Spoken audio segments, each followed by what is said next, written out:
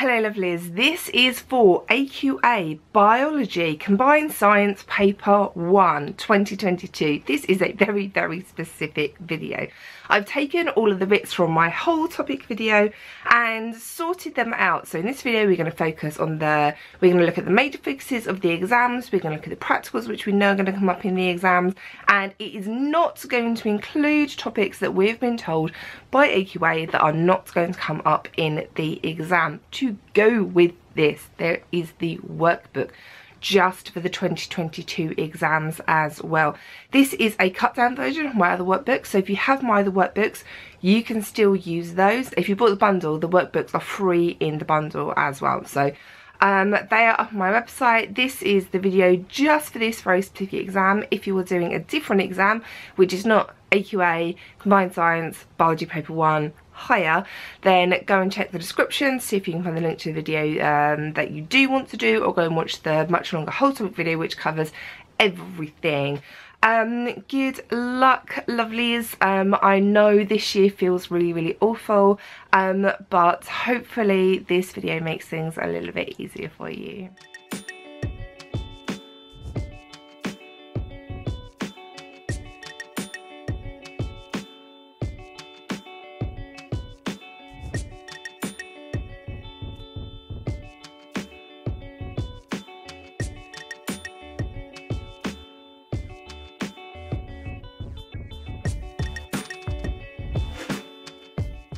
DNA is a long strand of deoxyribonucleic acid, made up of lots of letters A's, T's, C's and G's.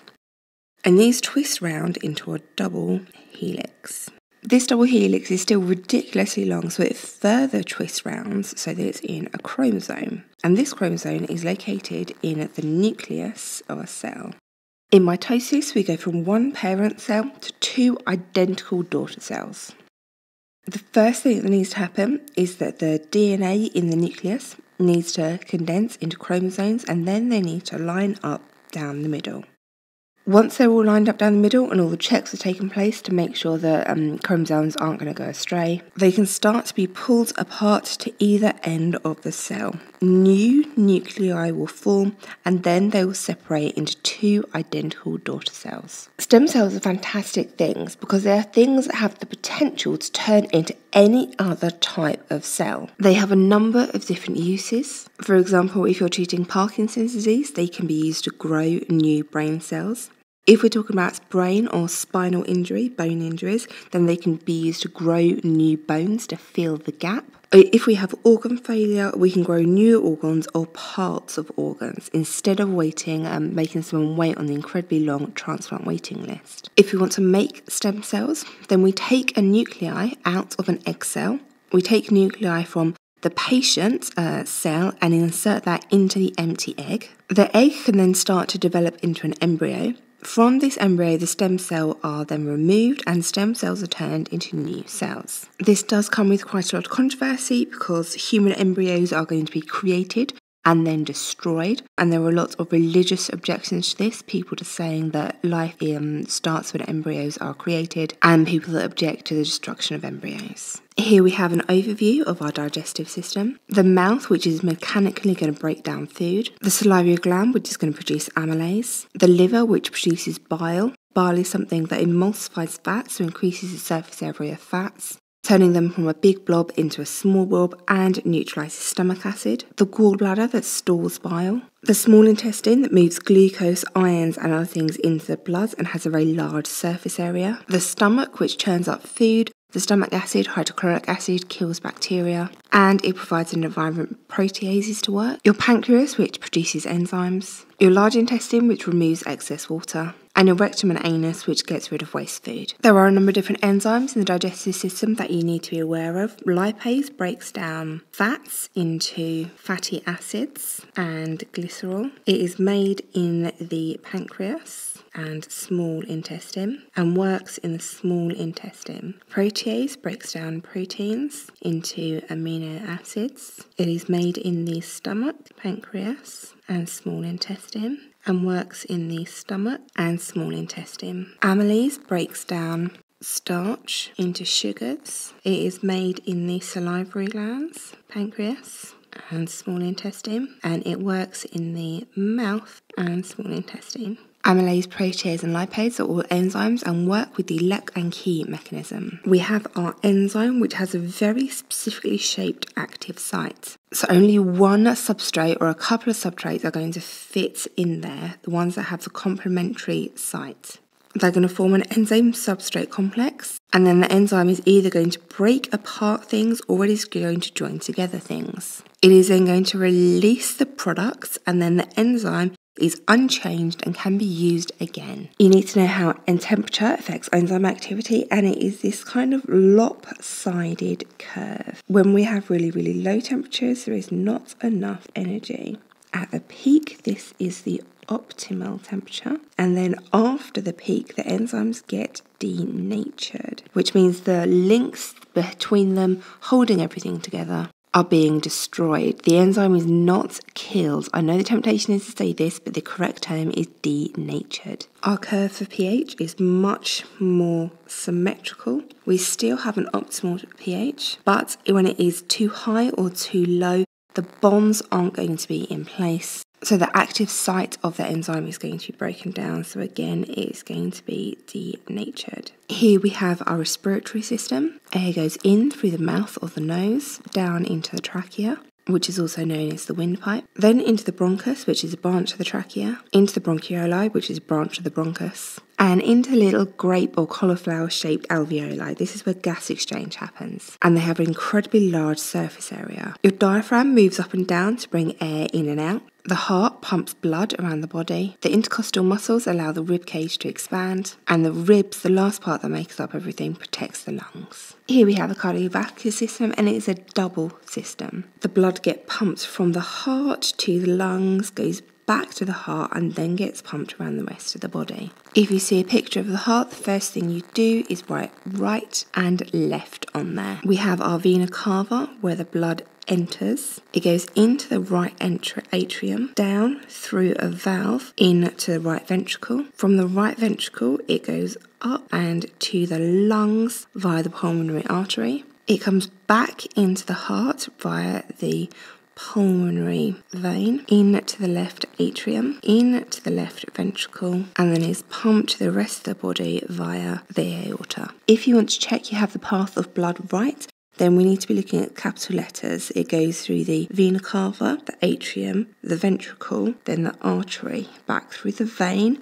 into the atrium, to the ventricle, and then the aorta. So it goes vena cava, atrium, ventricle, artery, vein, atrium, ventricle, aorta. VA, VA, VA. If you don't have that pattern, you've made a mistake somewhere. Other features of the heart that you need to know are here. These are valves. They will only allow blood to flow, and that this side has a much larger muscle than this side. The right side only needs to pump blood to the lungs, which aren't very far away, but this side has to pump blood to the rest of the body a much longer distance. The majority of the time, veins carry deoxygenated blood apart from the pulmonary vein, which carries oxygenated blood back into the heart. And the majority of the time, arteries carry oxygenated blood apart from the pulmonary vein, which carries deoxygenated blood from the heart to the lungs. If the heart isn't functioning properly, pacemakers, artificial pacemakers, can be introduced to help the heart keep time. Or if somebody has cardiovascular disease, then these tubes can get blocked up. Arteries have a very thick walls because they are carrying blood under high pressure, which means they have a thin lumen. That's the gap in the middle. Capillaries are very, very small. They are only 1 cell thick, or very, very thin, I should say. They're only 1 cell thick. This is to allow for diffusion. They generally go around in this kind of like mesh network around things like the guts, around the villi in the gut, around the alveoli in the lungs, so they have a large surface area. The veins carry deoxygenated blood. They carry it back to the heart, so they have valves, and they have thin walls and a thick lumen because they're carrying blood under low pressure. Blood is made up of several components. The actual colour of blood is this pale yellow colour. This is the serum. That's the liquid component of the blood. The cells give it its actual colour. Red blood cells, the cells that give blood its colour, have no nuclei, and this is so they have more space to carry oxygen, which is their main function. White blood cells are part of the immune system, and platelets are fragments of cells, and they are important for things like clotting. When we have cardiovascular disease, we have fatty deposits building up in the coronary arteries, the arteries around the heart. This can lead to the formation of blood clots. This blood clot can block an artery. This is going to restrict the oxygen to some cells. These cells are then going to die. If too many cells die, this can then lead to a heart attack. If so many cells die that the heart can't function properly or can't pump blood properly. Risk factors for this are going to be smoking, high blood pressure, or having too much salt or fat in your diet. Health is a complicated concept. It is going to be your overall state of physical and mental well-being. This is going to be affected by a number of things. It is going to be affected by your diet, exercise, community, whether you feel lonely, whether you have friends, and in part by your genes. Epidemiology studies are going to be looking at the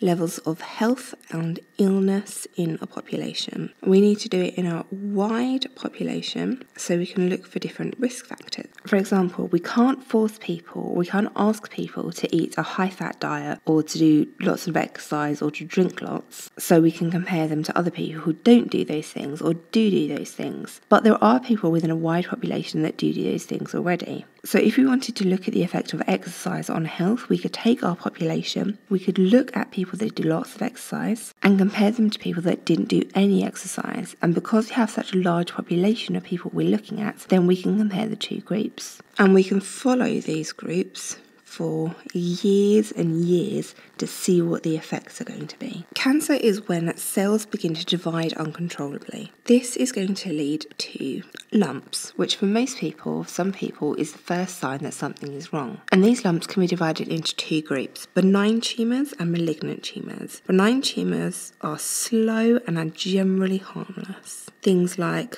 warts or moles are benign tumours. And having a lump on your skin generally doesn't do you much damage. The problem is when there are malignant tumours. These are fast growing, they are aggressive, and they are mobile. So I don't mean the wart on your arm or the mole on your arm is going to get up and start moving around. I mean cells are going to move throughout your body. Cells from the initial lump are going to jump into the bloodstream, move somewhere else, and they could set up tumours, lumps in other places. And while a lump on your skin generally won't do you much damage, a lump in your brain, a lump in your liver, or a lump in your lungs can do quite a lot of damage. There are lots of risk factors involved in cancer, and there are a lot of things that we're in control of. Smoking has large implications in lung cancer. Diet, a good diet, can reduce your risk of bowel cancer, whereas if you don't eat much fruit and vegetables, then you are putting your bowel at risk of cancer. The amount of time you spend in the sun can affect your susceptibility to skin cancer, and unprotected sex can leave you at risk of cervical cancer.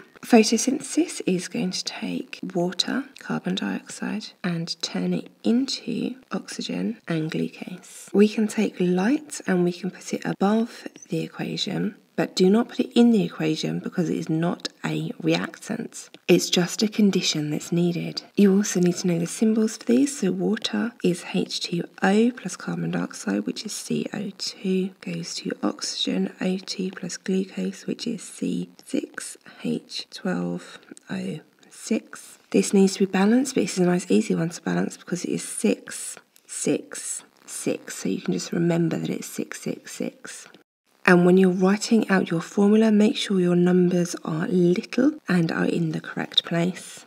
Because if you write this, that's wrong, and you will lose the marks. In photosynthesis, we are taking energy from here, taking energy from light, and we are locking it up in glucose. This is an endothermic reaction. It takes in energy. There are certain requirements for photosynthesis. First of all, we are going to need chlorophyll. That is our green pigment in leaves. We're going to need water and carbon dioxide because they are our reactants, and then we're going to need sunlight. And the levels of these can greatly affect how much photosynthesis takes place. The rate of photosynthesis is going to depend on the percentage level of carbon dioxide. As the percentage level of carbon dioxide increases, so the rate of photosynthesis is going to increase, but only up to a point. After this point, there are going to be other limiting factors. Past this point, we need to increase something like the water, light, or the temperature if we want more photosynthesis to take place. We could easily switch this out to the percentage level of water and the graph would look the same. Light intensity is important for the rate of photosynthesis. When it is nighttime, when it is dark, we do not have lots of photosynthesis going on. As we get further through the day, as we get more light intensity, the rate of photosynthesis will increase until we get to a point where it is no longer the limiting factor and other things like the reactants or temperature need to be increased. After this point, we need to think about increasing other things. Now, even though the graph is flat here, it looks like it might have stopped. It hasn't. There is still a steady rate of photosynthesis. It's just not increasing as much as it was down here. It's just a steady rate. When plants are very, very cold, everything acts very, very slowly. Not a lot happens. It slowly increases until a nice point where the enzymes are happy and there's lots and lots of photosynthesis going on until it gets too hot and they start to be denatured, and then the rate will fall off very rapidly. So we have our rate of reaction increasing with temperature and our optimal temperature and our enzymes getting denatured. It's really important that you remember that the enzymes are denatured. They are not killed, they're denatured. The actual rate of photosynthesis that takes place is much more complicated than depending on just one thing. It's going to depend on lots of different things all at once. The glucose from photosynthesis is going to be stored as starch. The most obvious example of starch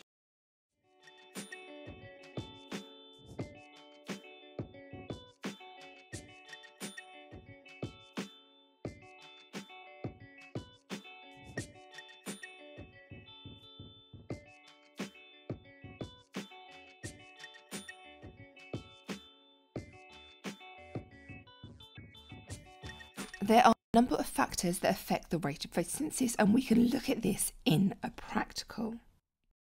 We can measure the release of oxygen that is coming out of the photosynthesis equation. We can measure the number of bubbles coming out.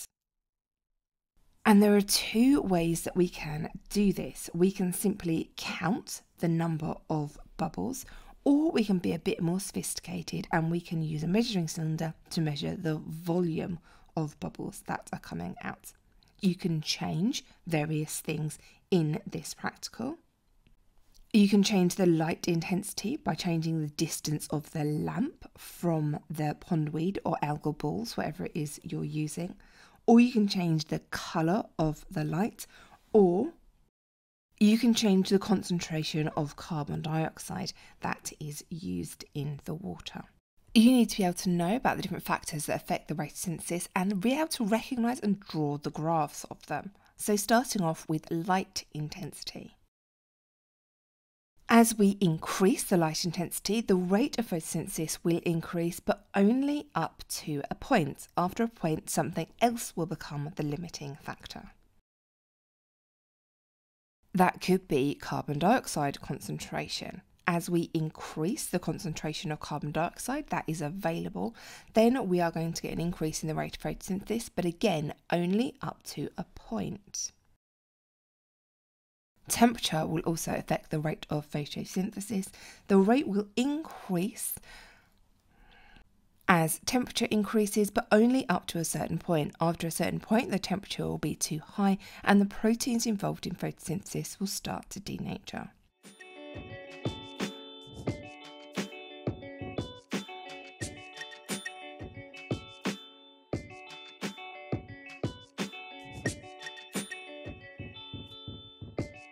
Cell with a cell membrane that's responsible for determining which bits go in and out of the cell. A cell wall, important for structure. The vacuole, important for structure. The cytoplasm, where most of the reactions take place. The tiny little dots are the ribosomes, which are responsible for protein synthesis. The green bits are the chloroplasts. The pink ones are the mitochondria, where energy is produced. And then last but not least, we have our nucleus. Here we have our animal cell with our cell membrane, again controlling what goes in and out, our mitochondria, where energy is produced, ribosomes, which are responsible for protein synthesis, cytoplasm, where most of the reactions take place, and our nucleus, that's where the DNA is held, and that's the control centre of the cell. You'll notice there are several features of a plant cell that an animal cell doesn't share. For example, the cell wall, the vacuole, the chloroplasts. If you want to copy these pictures yourself, you can download the free revision guide from my website. Here we have our bacterial cell, which has its cell membrane controlling what goes in and out, the cytoplasm, where most of the reactions take place, the chromosome, the DNA not in a nucleus, the flagella, which is used for locomotion, ribosomes,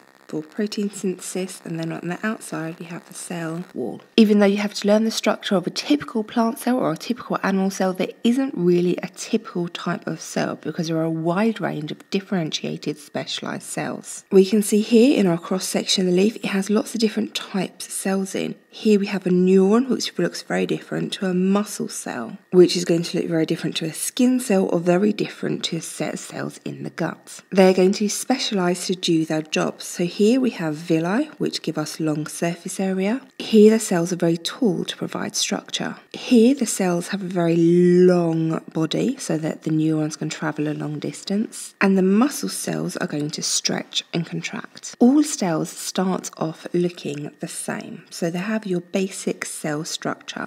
And then various different genes will be turned on and turned off. And that's when it will start to specialise. That's when differentiation will take place and it will grow this really, really long axon, or it will grow the villi, or it will turn into a leaf cell. You need to know the difference between a tissue, an organ, and an organ system. A tissue is one type of cell carrying out one function. An organ is made up from lots of different types of cells carrying out a joint function. And an organ system are a group of organs that work together to carry out a function. So our hierarchy is cells, tissues, organs, organ systems. For example, we can have muscle cells, which are part of muscle tissue, which together contract, which form part of the stomach, churning food, and this forms part of the digestive system. A pathogen is a microorganism that causes disease. For example, we can have viruses, bacteria, fungi, or protists. And these can be spread in a number of different ways. They can be spread in the air, for example, by coughing. They can be spread by touch. For example, if you have bacteria on your hands, or you have bacteria or virus on your hands and you touch a table and someone else then touches that same table. They can be spread through blood, sexual fluids, or they can be transferred via a vector like via a mosquito. Bacteria are going to make you feel ill because they produce a lot of toxins, so they'll give you things like food poisoning. Viruses will make you feel ill because when they reproduce, they cause massive cell death. Salmonella is caused by a bacteria. It's spread by eating infected foods. It lives in the gut of farm animals, so infected foods are going to be like things like eggs, meat, milk or poultry. However, it's very, very rare in the UK. We have eggs that have a little lion mark on them, which means they are salmonella free. And I don't think there's been a case of salmonella poisoning from eggs in years. The implications are going to be diarrhea, stomach cramps, vomiting and fever. Not very pleasant at all. And if severe dehydration sets in, then it can be life-threatening. Gonorrhea is a bacteria, which has a very long, complicated name. It is spread via contact with penile or vaginal fluid. It can also be passed from a mother to a newborn baby. The implications are a thick, green, smelly discharge from the penis or vagina, thoroughly unpleasant, pain when urinating, and bleeding. While the symptoms are thoroughly unpleasant, about 1 in 10 infected men and around half of infected women won't actually show any symptoms. Because the symptoms are so unpleasant and because quite a large number of people don't actually show any symptoms, it is very, very important that you always wear a condom. Apart from being smelly and off-putting, the main damage here is going to be to your reputation, apart from if you're a newborn baby, when it can lead to blindness. I imagine most of you have been vaccinated, or if you haven't, at least you've heard about vaccinations. Vaccinations are given generally to children or people that go on holiday to different places. And the childhood vaccination programme in the UK has prevented millions and millions of deaths and further millions and millions of serious illnesses. And in this country, it has wiped out a large number of debilitating diseases. It is very rare to hear anyone getting polio these days in the UK because we are all vaccinated against it at a young age. The polio vaccine isn't too bad because they give it to you on a sugar cube, but it is quite painful taking your 8-week-old baby to be injected by the nurse. A vaccination is going to contain small amounts of dead or inactive pathogens. This allows your immune system to develop antibodies. So if you get infected with the disease at a later point, your body already has antibodies to it, it can recognise it, it knows it's pathogen, it knows how to deal with, and it can be dealt with quickly before you get ill. The advantages are that a large number of diseases had been wiped out. For example, nobody gets smallpox anymore or polio. And we have herd immunity, which means if a large percentage of the population are vaccinated against a disease, even the small percentage that have decided to not be vaccinated or can't be vaccinated for medical reasons are going to be protected as well, because the disease will find it very hard to spread. The disadvantages is that they don't always work. The polio vaccine, smallpox vaccines are very, very efficient, but things like the flu vaccine doesn't always work, and it can be painful and there can be side effects. You may have heard about a controversy where somebody linked the MMR vaccine and autism. This is completely untrue. There is absolutely no link between these two. Because bacteria divide so quickly, in good conditions they can divide once every 20 minutes. They are going to be very, very susceptible to mutations in their DNA. Completely random changes, which means completely randomly, one tiny bacteria could develop a resistance to an antibiotic. And it only needs one bacteria out of a large collection to become resistant to that antibiotic for it to become a problem. Here we can see an antibiotic sensitivity test. These are the discs with antibiotics on it, and you can see the bacteria has grown all the way up to these discs, but not all the way up to this disc here. So the role of antibiotics is to kill bacteria. Because the bacteria divide so quickly, mutations can quickly develop. If to course of any antibiotics, any non-resistant bacteria will be killed off, and any resistant bacteria will survive and grow. This is natural selection in action, and soon only resistant bacteria will be left. This is a problem because we are running out of antibiotics to treat common complications with. For example, tonsillitis is easily treated these days. Small infections are easily treated these days, whereas previously they might have been lethal. We use antibiotics far too much. They are given to animals daily, habitually in their feed, and this is driving the natural selection, driving the bacteria to mutate. New drugs need to be tested for new things: toxicity, efficacy, and dose. Toxicity tells us the level or the amount of the drug that we can take before the side effects are too bad. All the drugs that we take on a daily basis have side effects, but since we know how toxic they are, we know which safe or reasonable level we can take them at without suffering too badly from the side effects. Efficacy is like how efficient it is. You can see the similarities in the two words.